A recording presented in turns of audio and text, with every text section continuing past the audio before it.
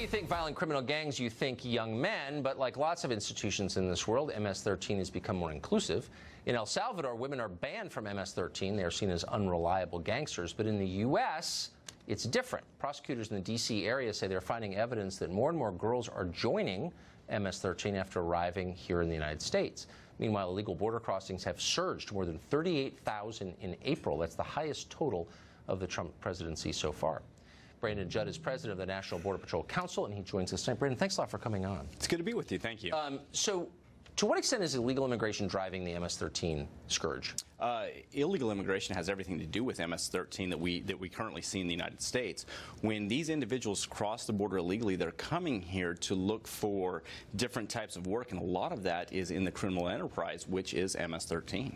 So, MS-13, the country's deadliest gang, fentanyl, heroin, crystal methamphetamine, all coming over the border, our southern border. So the rate of illegal immigration has a direct effect on safety. So given that, what is it? It seems to have spiked. Why? Well, if you look at when President Trump took office, there was this huge drop, and it was strictly based upon the rhetoric. Everybody believed that if you crossed the border illegally, you would be detained, you would be held for your deportation proceeding, and you would be sent back to your country. I know you laugh. So they're watching CNN abroad, and they actually believed it. They did. They did believe it, which is what you saw this huge drop. But what the American public expected was the American public expected Congress to get behind this president who did such a great job in causing this drop.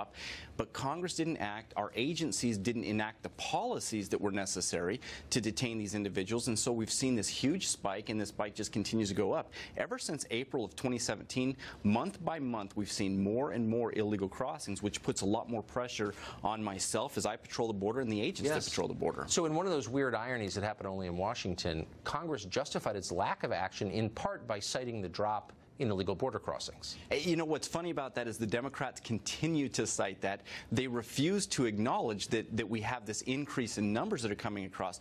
But what's funny about that is if any party should want to secure the border, it would be the Democratic Party, because year after year they get beaten up in election after election because they refuse to secure the border. And the American public wants the border secured. And when you talk about securing the border, that's one of the reasons why when President Trump calls for a wall, it allows us, Border Patrol agents, to dictate where the illegal crossings take place. It allows us to be a lot more successful. So if Congress would actually step up and do their job, give the Border Patrol agents and the president the resources that they need, we will secure the border. Well, and if you cared about poor people in America, you'd want to eliminate illegal immigration because they're the victims of it. It's rich people benefit from it. They get cheap housekeepers, but poor people suffer. Well, I mean, we lose jobs to illegal immigrants. When I was in college, when I was at Arizona State University, I worked for a company, Tempcon Concrete. And, you know, I didn't get paid a whole lot of money, but I felt a lot of satisfaction in the job that I did. I would leave the job site and I would see the job that I did. The vast majority of people on my crew were illegal aliens, and I had to compete for that job. Of course. And it lowers wages, obviously. It does. Brandon, thank you for that. It was really interesting. Appreciate it. Thank you. Kanye West tweets about President Trump.